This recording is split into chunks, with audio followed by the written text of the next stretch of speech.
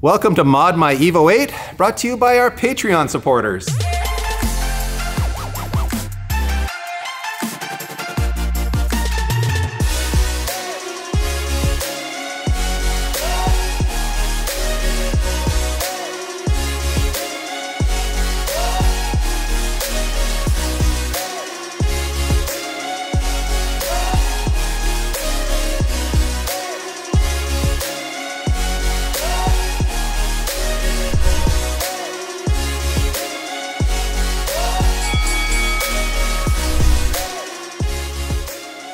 That's right, everyone. It's finally time for our Patreon supporter build. If you've been a supporter of the channel for many years, you'll recall about 2 years ago now, we did a promotion where if you signed up to support us on Patreon, you were entered into a raffle for a chance to win a quick build on our channel. And our winner is Robert Young from Ohio, who chose his Evo 8. Robert's actually got a really interesting car background, and when he came and dropped the car off here a few months ago, he gave us his whole backstory, which we shot video of, and we have since lost that video. So to give you the Coles Notes version, this Evo is actually his second Evo, and it's one that he bought recently just before the pandemic, and has kind of been waiting to do anything too after he won our promotion. So it did come with a few mods on it, and as you can see, he did drive it up here in the dead of winter, which is why it's filthy, and it's on these Evo 10 wheels, which I think look really good, along with some winter tires. There are a few mods on it, but there's nothing on here that he's married to. So he pretty much gave us carte blanche. He said, you know, do whatever you want. I trust you guys, have at it. But obviously, he's a performance guy. He does want to go to the track with the car a little bit. It's not going to be a pure track build. He does want to street drive it as well. So with those sort of guidelines in mind, we're just going to get right down to it, starting with cleaning this thing up. But we have been washing cars a lot on the channel lately. So rather than boring you with another slow-mo sequence of car washing, we're just going to get to it right like this. And there you have it, everybody. This car does clean up well. White always looks good on video, but up close, this car does have a lot of flaws in the paint. This car was from California, so there's some paint fade on the roof. No rust, but there is a lot of paint issues with it.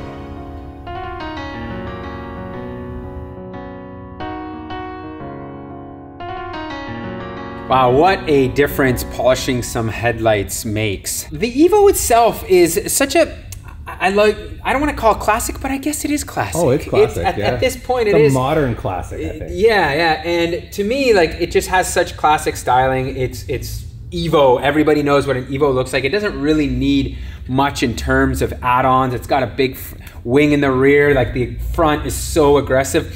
I think the 8s do lack a little bit of lower chin, though. You can see it just kind of comes down and rounds down like this and doesn't have that kind of presence. So what we've decided to do is install this carbon fiber Rexpeed front lip. I think it's going to add a lot of character to the front of this car.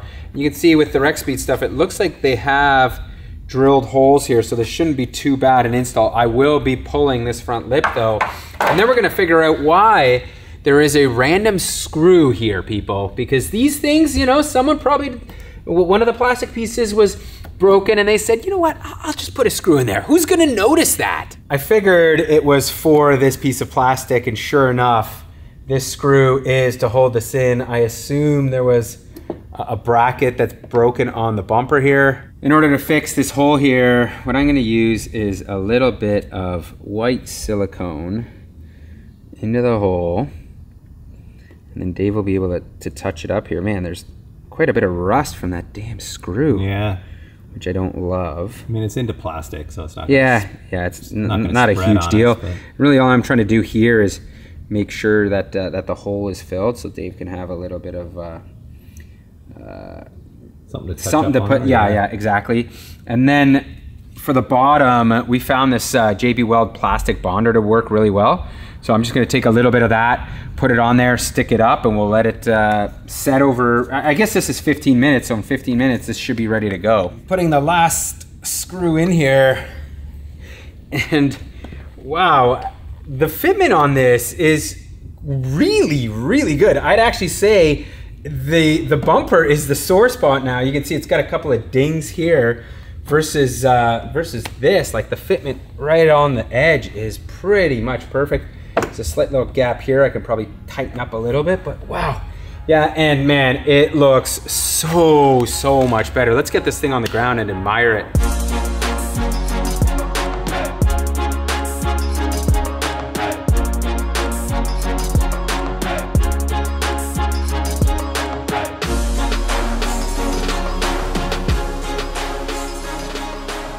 In the rear here, this car does have a bit of a carbon cover here around the bumper. It looks like it needs a little bit of clear coat, so we may give it a quick shot of that. The thing that I really don't like about the 8s is the chrome housing on the headlights just doesn't match with anything. Sorry, the taillights, yeah. So I do have a couple options here. This one will for sure make this car go faster because this is actually off of Ben Lynn's white Evo 9 of Gears and Gasoline, and that car is very fast, so this is probably a good horsepower mod. For a cleanliness look, I do love the 7 taillights.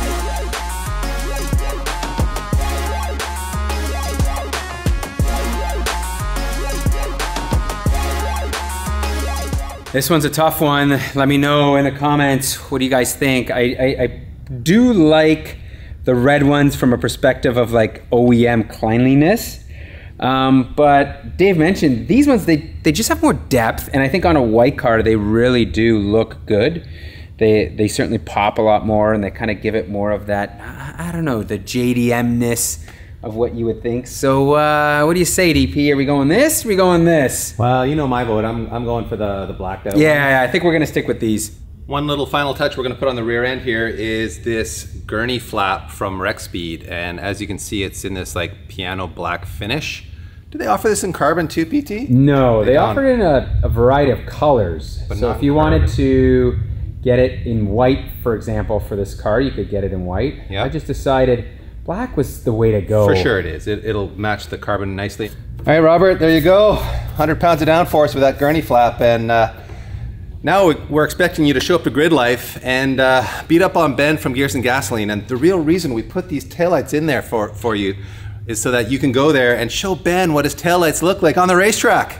Diving into the wheel wells here, and that's because we are going to replace the coilovers that are on Robert's car. He's got an old set of Öhlins on here that he says are blown, and we thought the best path for him is these Fortune Auto 500s. The 500s are their street setup, and we know he doesn't want to drive this car on the street. He's even talking about maybe driving it year round, so we know the 500s will deliver really good street performance, and you can certainly go to the track or your local autocross on these and gain performance as well. But if Robert gets more serious about this being like a track car, then you don't have to go and buy another set of coilovers. You can just send these back to Fortune Auto, and they will convert them to 510s.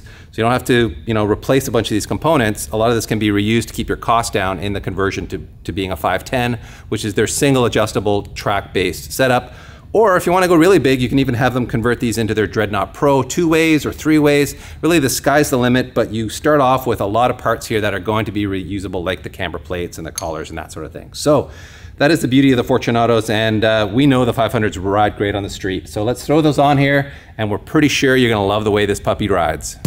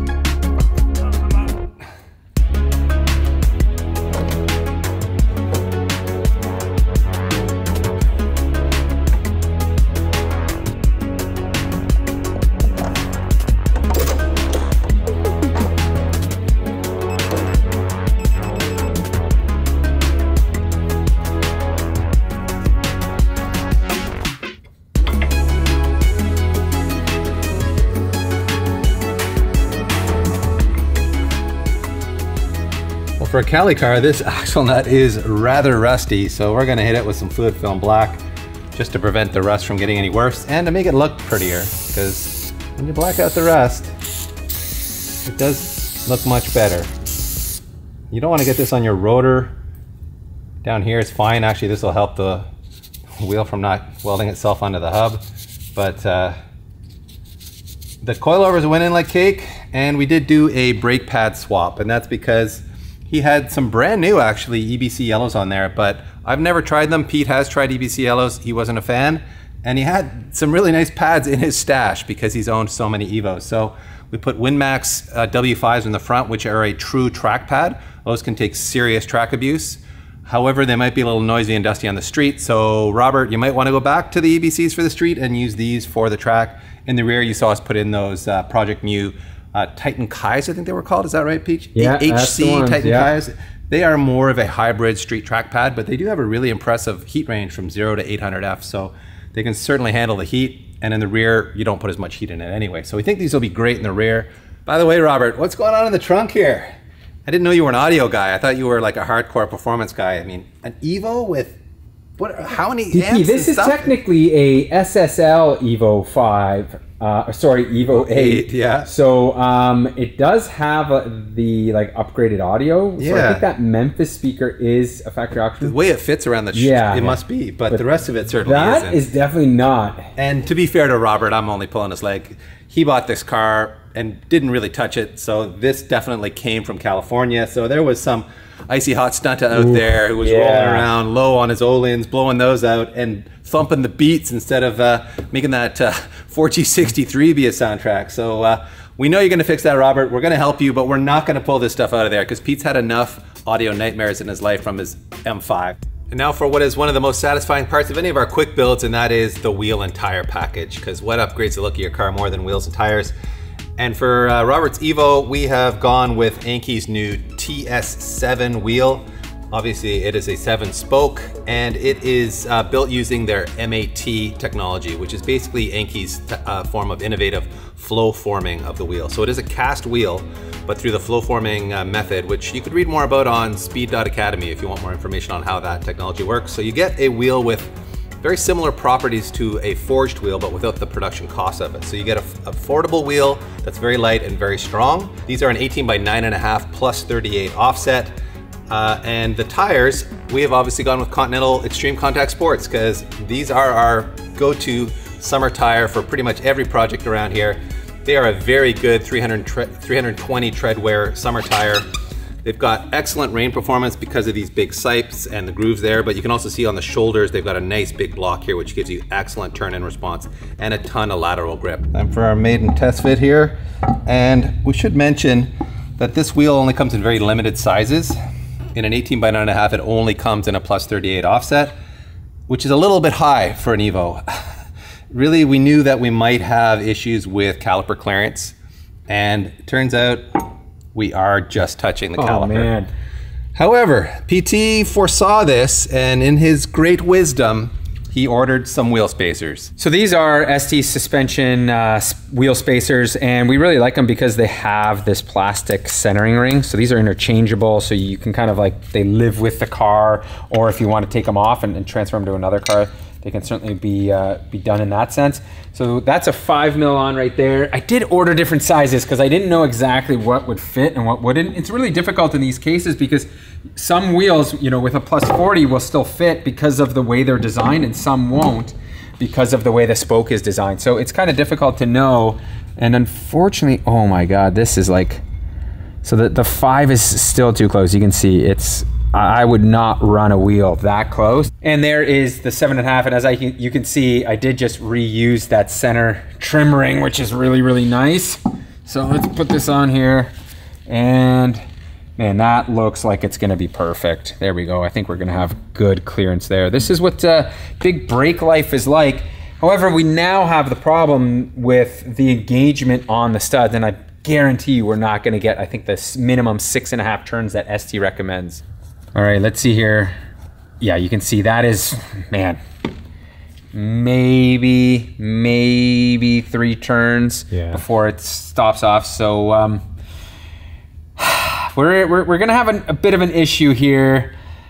We do need longer studs, and I think I have some in the stash because I didn't think about ordering the studs because I thought the 5 mil or the 7.5 mil would be fine. So let me just run upstairs, see if I have something in the stash. Oh, thank God, the stash comes through again. See how critical it is just to hoard parts, DP? That's right. Look at this, look at this. Evo 7 ARP studs. I only have 2 of these, and I have 2 Subaru WRX wheel studs. There are countless videos out there on how to change these studs on Evos, and we're not gonna go through the full how-to here. However, I will show you a very neat and what I think is an important tool to have anytime you're changing out these studs, and that is this right here. So you can see what a lot of people usually do is they'll just put a bunch of washers stack in, and that just creates a ton of stress, I find, and heat. And this way you're protecting your stud and making it easy with this tool here.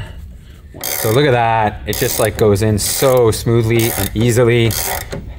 And like I said, it just takes all of the tension and friction out of this job and really makes it just go so much smoother. And this is not an expensive tool. Of course, anything that we use, I'll make sure we are linking in the description if you guys are interested in buying it. Extended studs in place, spacer on, and we do look like this is gonna be perfect fitment in my opinion, that 7.5 mil spacer. We still do probably have to add a little bit of camber, but we will see. A couple things to note here. We don't have the right lug nuts on here right now, so we're gonna change these out for proper black ones so they look nicer than stole these off Connie. Yeah, that's right. These are like a weird black chrome. And let's jump to the rear and see what our fitment looks like.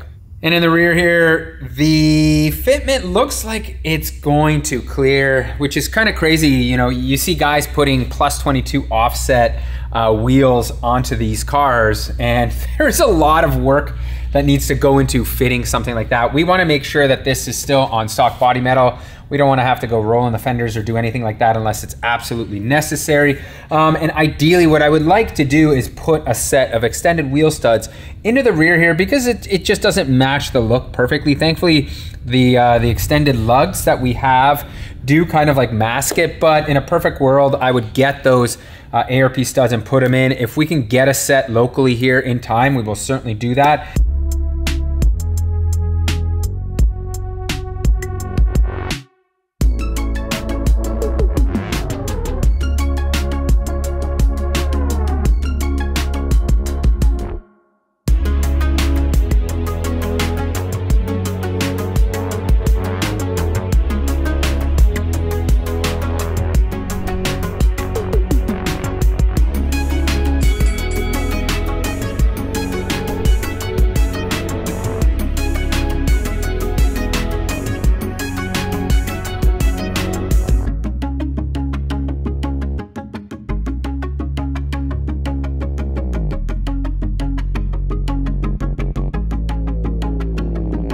Wow, what do you guys think? I am loving it. A lot of subtle changes, but I think it really upgrades the style of this car quite dramatically. I'm loving the whole black and white theme. I think it complements my beard perfectly, and I think it'll complement Robert's sense of aesthetic very nicely too.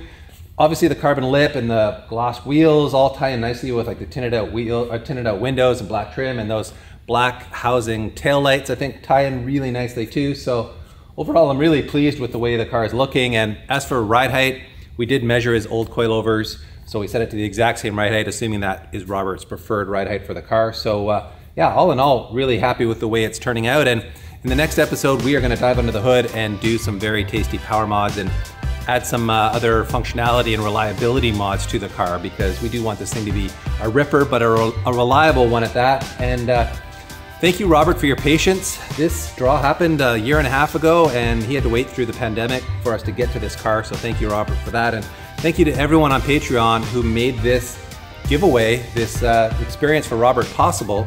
And if you guys want to support us on Patreon, by all means, do jump onto patreon.com/speedacademy, where you'll see we have various tiers available with different types of rewards that are associated with it. And if we do another promotion like this, obviously we will let you guys know here on the YouTube channel, as well as on Instagram and on Facebook. So Follow along there as well if you want to get some behind the scenes looks at all of our projects, including this one. So thanks again for watching, everyone. Hope to see you on Patreon, and hope to see you in the next one here on YouTube as well.